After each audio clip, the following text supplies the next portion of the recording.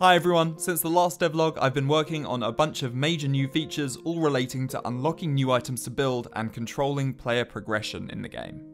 For those new here, Lumbermill is a factory builder and management game about constructing a timber production empire. The first thing I did though was begin work on a new employee design. I came up with the current look for employees quite early in development and it has a few problems. It doesn't really match the game's art style anymore, and there are some technical issues with it that I now know how to solve. I learned a lot from developing the original employees though, which I can take to create an improved design.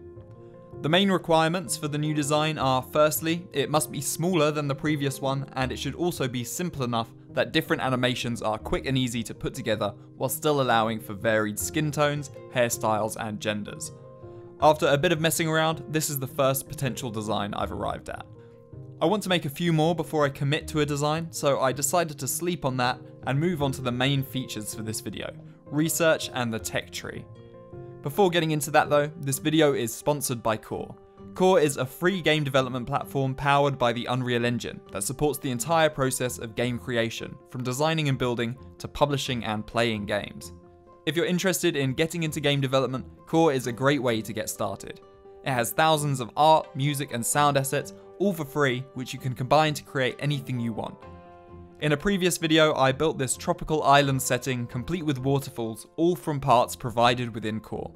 There's no need to write any code, however if you do want to, Core supports scripting in Lua, which I use myself to build 2 Core games, and it's really quite versatile. You can also edit and remix games created by others directly within the platform, which is a great way to learn how they were put together. If you follow the link in the description, you can download Core and get started as a game developer. Now, I get a lot of comments about how I spend a lot of time reworking and redesigning features. And that's true, I do often revisit older features, but there are a couple of important reasons for that. I've grown a lot as a game designer since I first worked on many of the older areas of the game, and also good management games can benefit hugely from iterative design.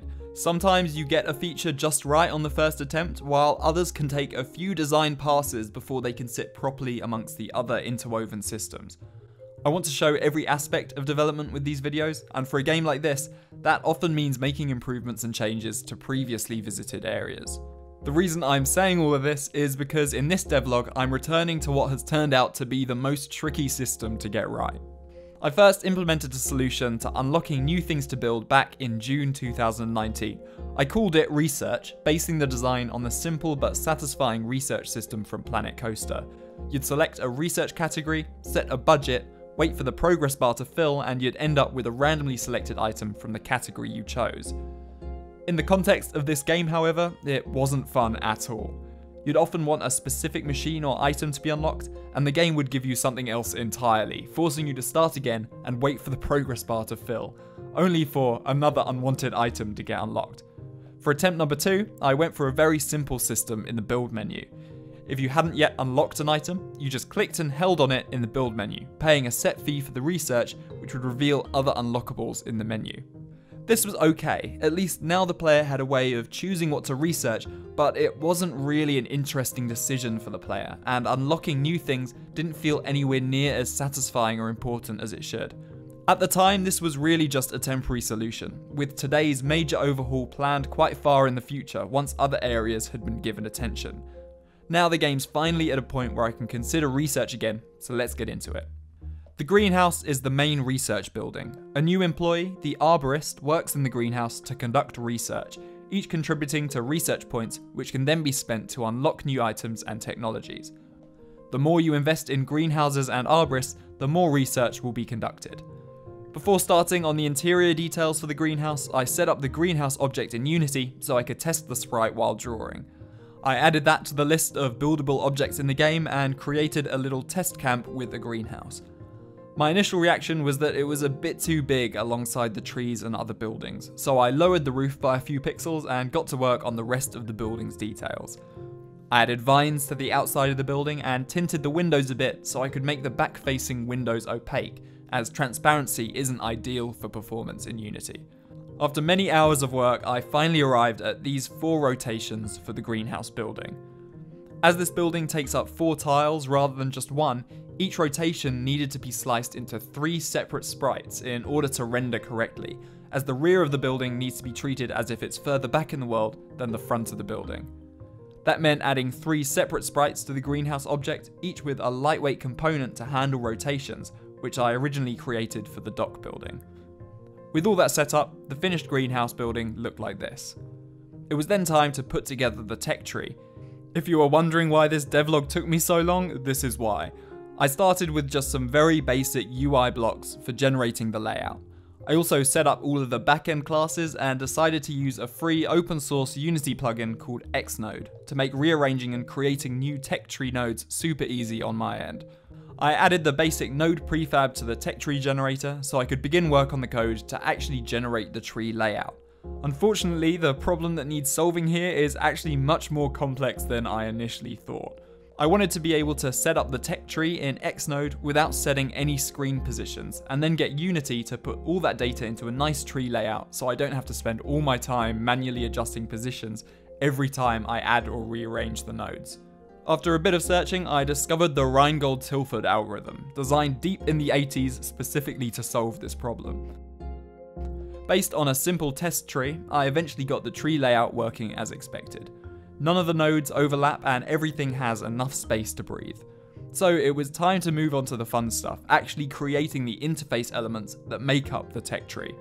I started with the nodes themselves. Each node has an icon, unlock cost shown in research blue, and a localized title. Localization is handled by a custom component I built a few months back, and I also added a progress bar which fills as the player unlocks a node, masking the price text so that it can change color at the bar's boundary. I kept the click and hold action from the previous system, as it's important to ensure the player doesn't accidentally spend their hard-earned research points by misclicking, and also to build a bit of tension before the payoff of actually unlocking the node. Another key part of this interface is the information box, which displays next to nodes when you hover over them. This gives all of the detailed information about the node, a text description of the node, and a list of all the items that are unlocked. All of this data is grabbed from the Xnode graph and laid out nicely in this interface. I added mouse events to the nodes, which will update the info box on mouse over. To test that properly, I created a detailed tech tree node for the root with a title, description, and list of unlocks. I added the title and description to the game's text file, linked them by ID in the Xnode tree, and the interface worked quite nicely. It follows the mouse, but never obscures the node you're hovering over so that you can see the unlock bar and cost. You may have noticed there aren't any lines between the nodes in the tree, so that's what I'll add next. This is also where Unity gave me some big headaches, as the built-in line renderer doesn't play nicely with UI at all. After many frustrating attempts, I eventually found the free UI extensions package, which has a nice UI line renderer. The first basic lines look like this, and I also added a blue outline effect to give a bit more feedback to mouse over for unlockable nodes in the tree. I then got to work on the ability to actually click and hold to unlock. On first attempt, I made the classic mistake of mixing up X and Y, while also managing to get the bars the wrong way around in Unity. I was clearly not having the best day in my programming career, so decided to leave it there for the evening. When I returned, I got everything working and added a third gold outline layer to display unlocked nodes. I also added a gold bar underneath the blue unlock bar, which will appear on unlock. Here's how that looked. I came up with 3 variations of the unlocking sequence. For the first, the lines between nodes don't change at all. For the second, blue lines indicate nodes that are unlockable, and gold indicates nodes that have already been unlocked. I also created a third, where the lines between nodes have outlines, but after a lot of time staring at each, decided that variation 2 was the best, with this being the final result. Do let me know in the comments what your preference is though. I also added a heads-up display which replaces the game's main amber and date monitors, displaying the player's research points and a title for the research tree. With the UI finished at last, I put together the first version of the game's actual research tree, with a root node unlocked by default, containing all the basic objects needed for a mill, and a few branching paths for different items and technologies. I do intend to expand this quite a bit by release though, especially as I'll be moving towards content creation for the game soon, as many of the key systems are now implemented. The last thing to do for this devlog is to get set up for the new Arborist employee to actually start conducting research. I added an Arborist job type, set up the template containing all of the data needed for generating Arborists, and added that template to the employee generator. I also created a very temporary Arborist object, taking the default lumberjack outfit and giving it a green tint. Obviously, this will be replaced by an actual Arborist design when I replace the employee art in the near future. And there you have it, Arborists now appear in the hire interface. I'm planning on maybe adding another job or two for Arborists to do later down the line, and we'll be actually getting them to conduct research in the next devlog. Remember to subscribe to follow along as the development of Lumbermill progresses. The best thing you can do though is wishlist Lumbermill on Steam. It's free, helps me a lot, and means you'll be notified when the game comes out or goes on sale. If you'd like to get into game development yourself, remember to download Core at the link in the description. Special thanks for this video go to my patrons as always for supporting the game and channel. In particular, I'd like to thank Warner M14, Ojo Marin, Hayden, Bratfana TV, HPR, Justin Atom, Kleb, Archie V, Chris Naismith, Mike James, Pepper Trollman, BD Smith, Lego Nerd, and Dominic. That's all for this video. If you liked it, remember to subscribe, and I shall see you here next time. Thanks for watching.